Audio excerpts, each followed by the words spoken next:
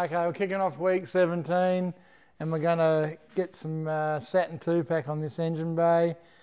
So we basically just give everything a really light nib down with the foam pad, prep washed it, we've chamfered off the edges of all these bits and cleaned up any little dags anywhere. That's about it, that's ready to go. But at the same time, we've got a couple of extra panels that we made for the floor, so I'm going to blow a coat on them. We thought while we're doing the battery box, because that was just straight aluminium, so we're going to blow some black on that. While we're doing that, we thought we'd do the puke tank as well, because I reckon the more black you have, the faster you go. So the more murdered out it is, we'll pick up a few mile an hour there. We've also put little returns on the front edges of the floor pan because they can. Blaze informed us that the wind can get caught under there, so if you put a little return there and then deuce it on, it keeps a bit of pressure on that panel. So that was a really good tip. Yeah, that's basically it. We're ready to go, so let's get into it and hit it.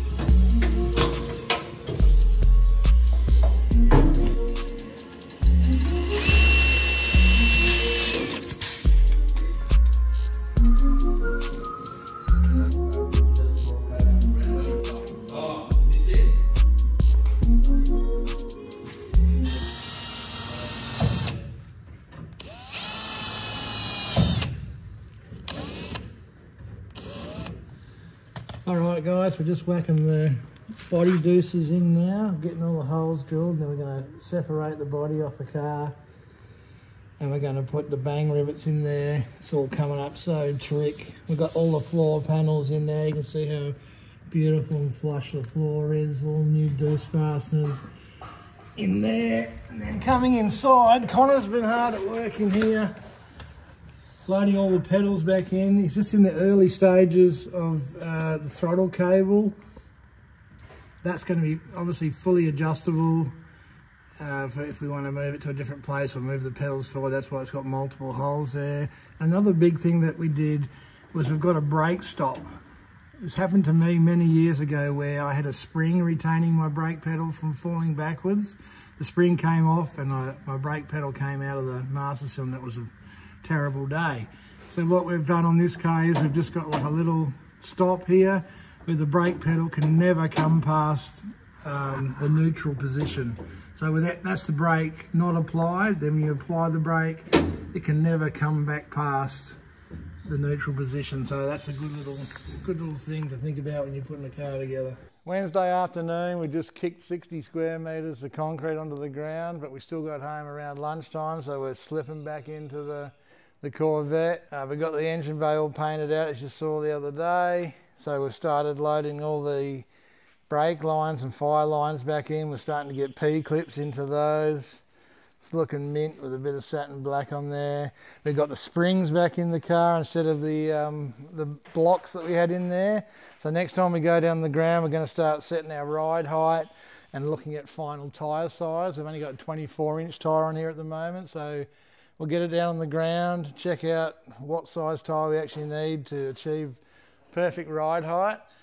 Brad and Bailey will be dropping the engine in tomorrow night, so then that's the final time that goes in before we reveal the thing. We're getting these doors all loaded up for the last time, so they look killer with the black out against the green and all the stainless Allen keys in there. All this little bar works all had a nice coat of flat black on it.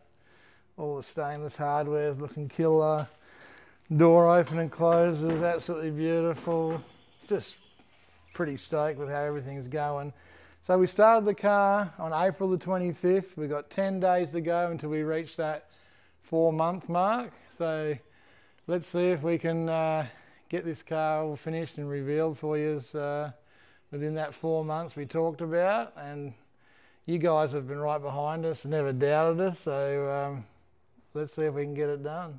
Okay, got the throttle pedal all finally functional and working up here. Took quite a bit of dicking around and a few versions to get this thing to work properly and go through its range of motion to get the amount of throttle required to turn that throttle body on the engine. We had to make a few modifications to the pedal, cut a few bits out, added this piece in, and then also added this in to get the right throw to suit where our firewall and pedals are, because we've got quite tall drivers. The pedals have to be really far up near the firewall. So got that all sorted, got a good throw on the pedal now, and yeah, that came out pretty sweet, even though I had to make it 5 times. So another thing we finished up was the battery box, all painted up, looking sweet. Got some little tiny cover tyres to go on the box there. This is 3mm aluminium or 1.2 steel, I think, is the rule in Andra, so that any battery that's inside the car with the driver has to have one of these, and it has to be vented out of the cab. So you'll see underneath the car that there's a little tube going out there, so that if this thing does catch on fire, it's fully contained inside this box and doesn't go catching the whole car on fire or something like that. Also, we cleaned up the 100-year-old CO2 bottle, so that looks a lot better in there now, as we're starting to finish up all these little finishing details.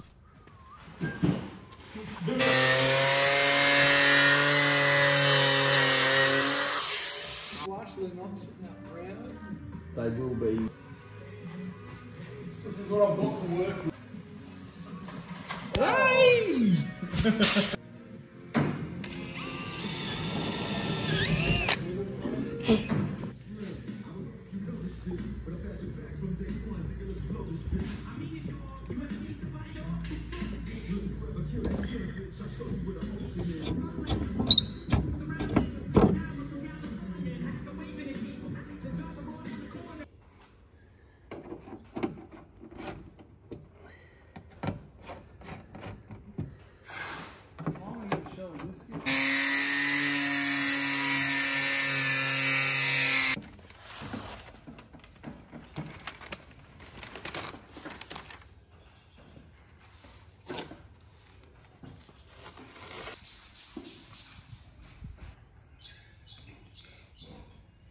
Alright, we're just getting some paint on these bumpers. I'll put a silver base down, mask them all up, put a silver base down. And I mean, they're pretty three-dimensional anyway, and we've got nice shadows happening, but I'm just going to try and lift the bumper or make a separation from the bumper off the fender. So we don't have an airbrush. I've never done airbrushing, but I do know a guy that's done airbrushing. So we're just going to wing it and see what we can do, but we're going to try and... So I'm going to aim the gun at the tape, and then the overspray, hopefully, is just going to mist onto the edge of the bumper, which is going to lift it off the panel, supposedly.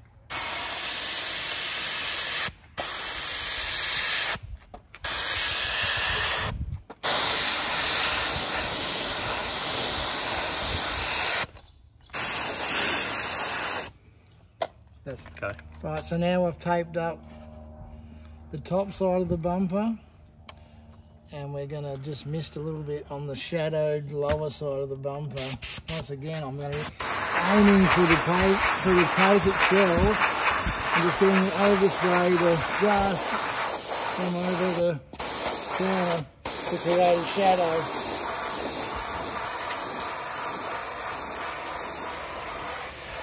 We just finished off with a couple of little bits of white just to highlight the high spot. Did a little bit of a spot on the points of a few places. And now I'm going to smash a second coat of clear on it and we will find out how shit I am at airbrushing very shortly.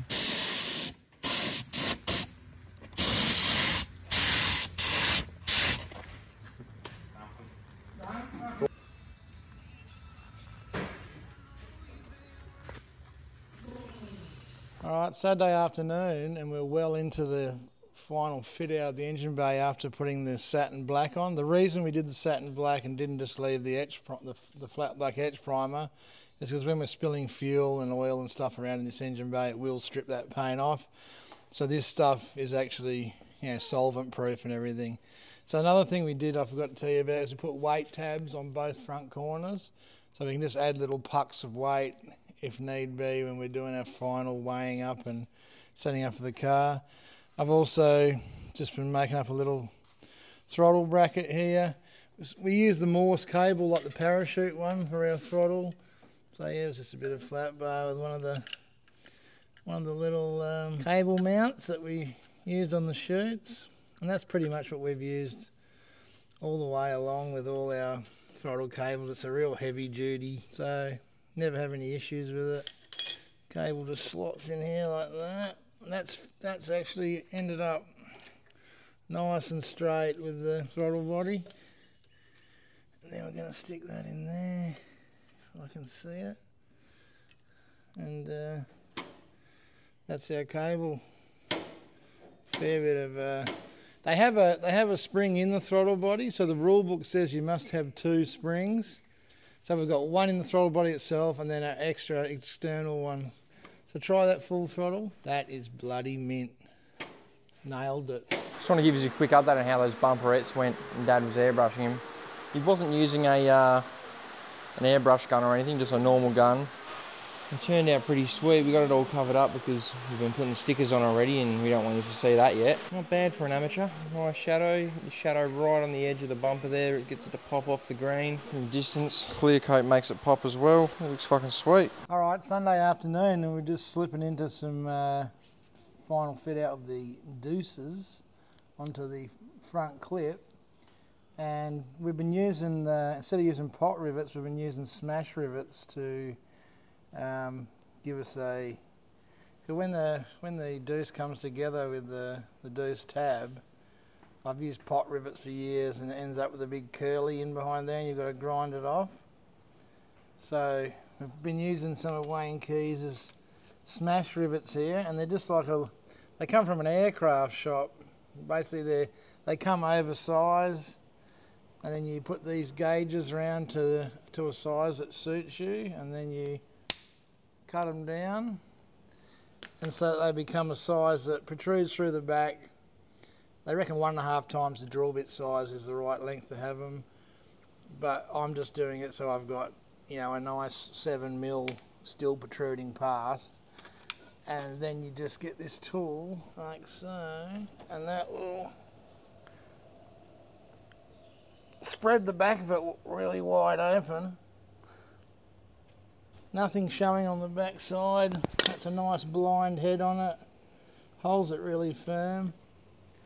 So that's quite a nice little tool to be meet up good with these deuce plates. There'll be no interference when we put the body on. So that's smash rivets.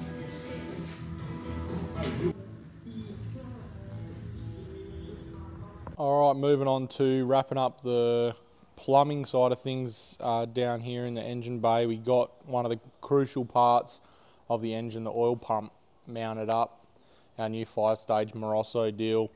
It was pretty squishy in there, so we were going to mount it off one of these lower holes, but it ended up that the steering rack was right in the way of the wheel when we put the wheel on, so had to lift that up a bit. And you'll see on this side that it's quite close to the head and the block, but that's what we had to do to get it out of the way of the steering, and also to allow us room for those lines coming off the bottom. So thankfully we double plated that. It's got a helicoil through both of these plates, so that's going to be well strong enough to hold that on, and we're just waiting on finalising belt sizes and stuff like that to be able to drill our second hole for the adjuster. And yeah, moving back into the car, we got the tranny in the car as well now, and all those tranny dumps that I was working on mounted up, All the lines pretty much final plumb up there. Just got a few more lines that we got to do for the external cooler with the quick dry lock fittings to go in there. But the onboard cooler line's all hooked up and shortened up mint, looking good in there. And also all the way at the back, the burn down tubes coming through from the front that you would have seen up there, all the way out the back over the top of the cooler into the can. So yeah, that's a lot of the final plumbing done apart from that oil pump, and we're looking in pretty good shape. All right guys, that's going to wrap up week 17 of the Corvette build. It's getting real close now. It's getting all buttoned up. We just had it all put together so we could roll it out in the sun and have a quick look at it.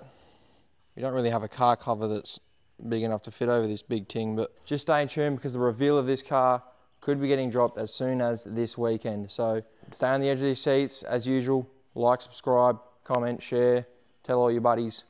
It's going to be lit. See you next time.